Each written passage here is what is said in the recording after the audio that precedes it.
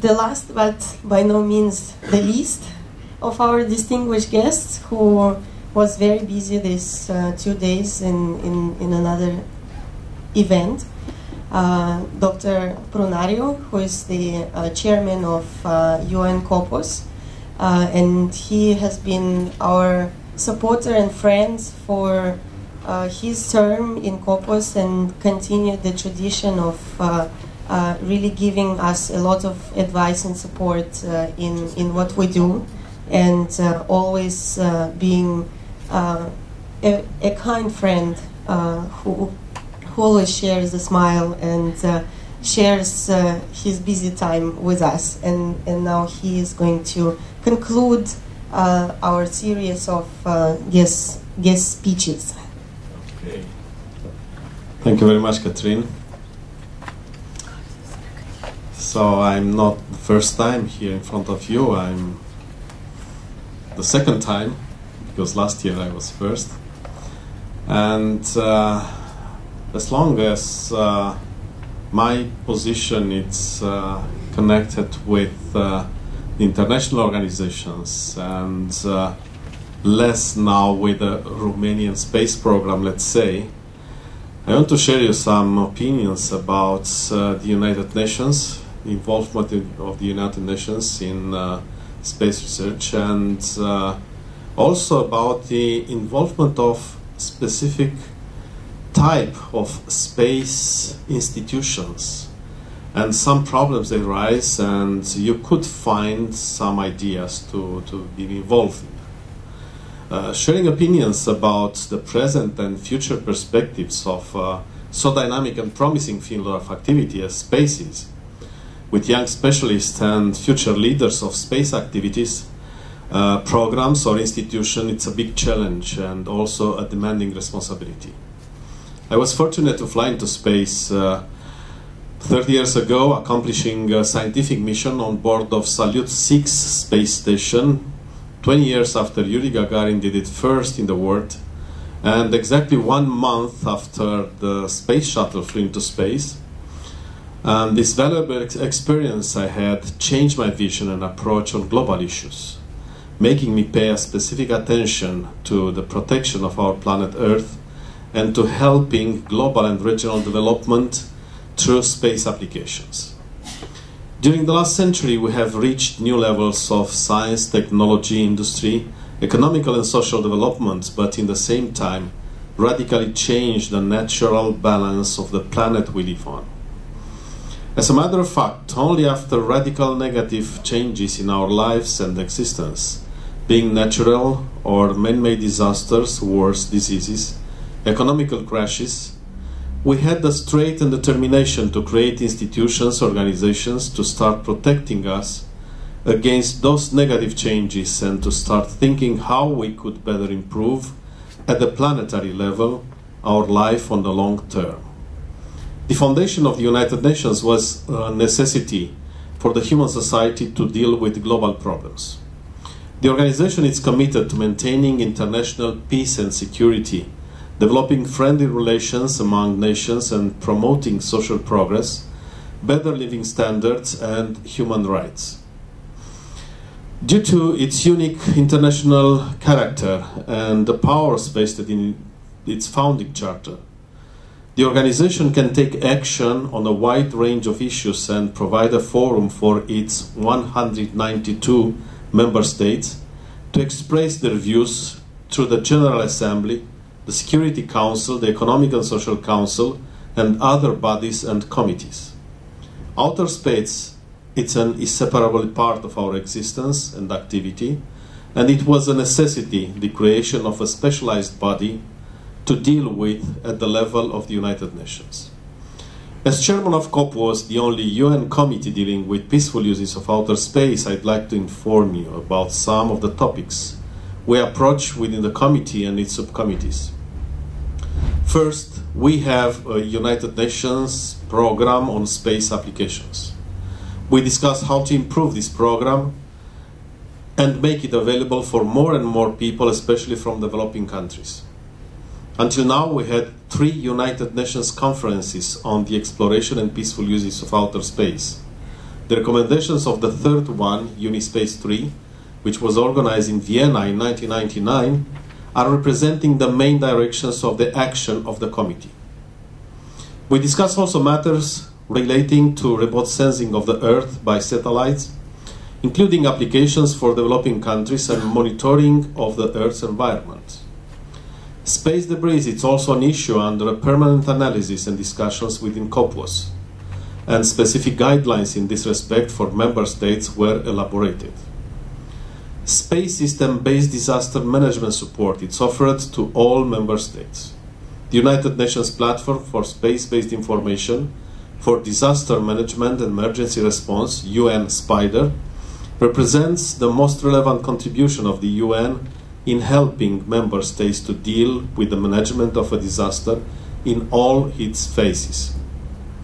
Recent developments in global navigation satellite systems are also approached by our UN committee. The use of nuclear power sources in outer space is regulated by specific guidelines adopted within the committee. Near-Earth objects represent a threat for Earth from its origins. In the framework of the UN, we try now not only to analyze the physical nature of those objects, but also to promote the organization of specific international institutions to deal with this problem. International Space Weather Initiative. It's a quite new introduced topic. The influence of the solar eruptions on space and Earth technologies and on human life is essential. A controversial item on which we succeeded to reach a consensus a few months ago is the long-term sustainability of outer space activities. Another long-discussed item is the examination of the physical nature and technical attributes of the geostationary orbit and its utilization and applications, including in the field of space communications, as well as other questions relating to development in space communications, taking into particular accounts of the needs and interests of developing countries, without prejudice to the role of the International Telecommunications Union. You see how long is this topic and how complex it's also in the discussions of different member states. Within the full committee, we analyze the ways and means of maintaining outer space for peaceful purposes. The implementations of the recommendations of the Third United Nations Conference on the exploration and peaceful uses of outer space are representing also an important topic. Spin-off benefits of space technology and the current status, it's an item permanently reviewed. We discuss also about space and society, space and water, space and climate change, use of space technology in the United Nations system, and about the future role of the committee. It is important the fact that the main space treaties and agreements were negotiated in the framework of COPUOS and its subcommittees and submitted for the adoption to the UN General Assembly. All these problems of humanity dealing with outer space are discussed and solved by member states represented by their skilled official representatives. Not only member states, but also international non-governmental or intergovernmental organizations take part in the debates.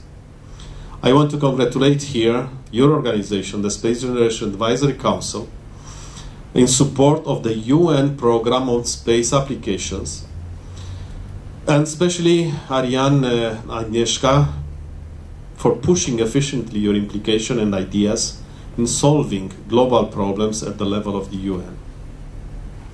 Most of the UN member states have their own space organizations, space programs, and are developing in accordance with specific interests. Space systems are strategic assets demonstrating independence and readiness to assume global responsibilities. Initially developed as defense or scientific projects, they now also provide commercial infrastructures on which important sectors of the economy depend and which are relevant in the daily life of citizens. However, the space sector is confronted with high technological and financial risks and requires strategic investment decisions. The space sector is a driver and enabler for the Partnership for Growth and Jobs. Space, it's an about 90 billion market worldwide, growing at 7% per annum. By instance, only in Europe, the European companies secure 40% of the commercial markets for satellite manufacturing, launch, and satellite services. Space also offers great scope for high technology innovation in selected areas, opening the possibility for the development of lead markets.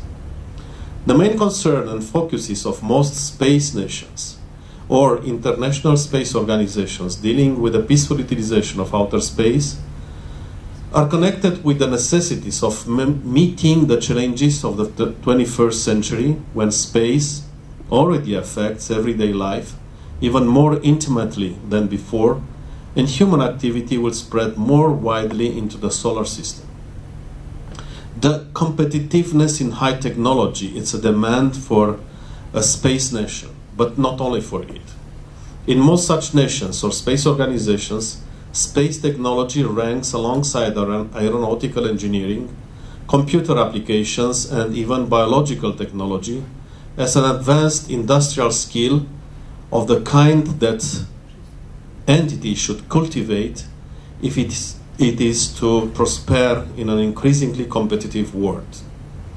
The support for pre-competitive innovation in space applications could be crucial for the development of the space industry in different countries.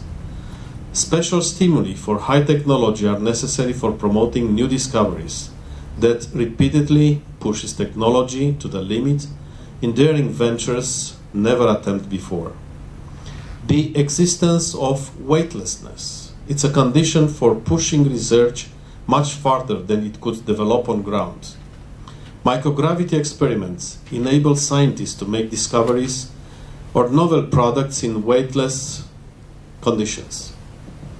The weird sights when materials and living things feel no force of gravity are familiar in pictures from space. Round balls of water wander like gas balloons, and astronauts float in an invisible pool.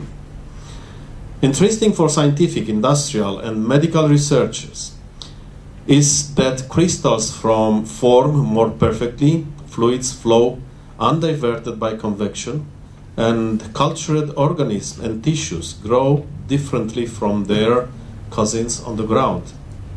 The International Space Station, the largest since now international cooperation project, supports thousands of microgravity projects and experiments. As a consequence, for free developing space activities and applications, the access to space is one of the main demands for all space nations. Access to space enables nations' credential as spacefaring powers able to join in international projects as equal partners and to speak influentially about the lawful uses of space. A nation having access to space could offer its scientists and technologists the opportunity to pursue their own ideas and inventions without deferring to decision makers in other parts of the world. In the same time, by fostering global cooperation, we could promote peace in space. For some nations or space organizations, the independence in applications looks to be essential. By instance, the European Galileo satellite system meets a perceived need for Europe's own space navigation systems. China, by instance, does the same thing.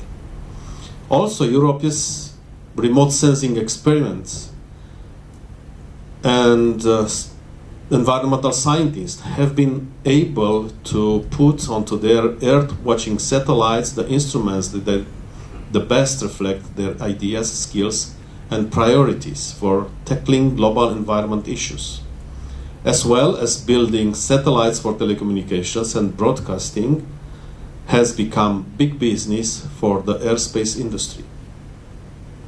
Space is solving not just research and applications problem, but also economic and social problems.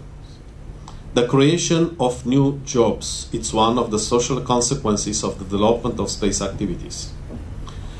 Fostered mainly by public funds, only in Europe, by instance, so I come from Europe, That's the reason I give you examples from Europe. Space industries already employ 40,000 men and women. Indirect employment is estimated at 250,000. And these numbers can only increase as the applications of space technology spread wider. In the beginning of space applications for the society, a better weather forecasts and satellite TV improve the quality of life of the population. On the way came smarter personal communications and surer space navigation. Healthcare, learning, transport systems, disaster relief, and search and rescue operations all benefit from space systems and represent a real improvement of the quality of life on Earth. Now new science programs are to give early warning of solar storms that can disrupt power suppliers and communications. Earth-watching programs make major contributions to the effort to detect pollution and monitor environment and climatic changes. And for sure, safeguarding the environment is fundamental to the quality of life.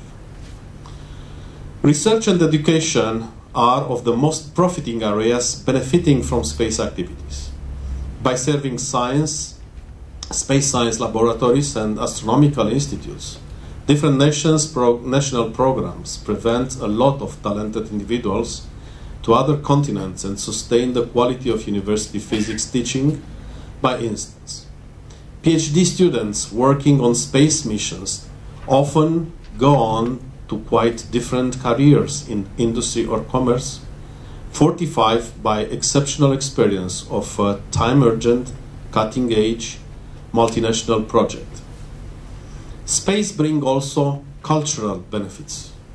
Space science and managed space flight push back the frontiers of knowledge and help to reunify the physical, biological, and earth sciences. Young people excited by space exploration may be attracted into careers in science and engineering, and almost everyone wonders about his or her place among the stars. In the constellation of values of most of the societies today, freedom, admiration for philosophical, artistic and practical skills, and respect for the environment, unceasing discovery plays a central part. Scientists share their cosmic discoveries with school teachers, the media, and the general public in the worldwide cultural adventure. I hope I share with you a thoughtful understanding of what means space now and in the next future at international and national levels. And it could help you in addressing space in a deeper and more wisely way. Thank you.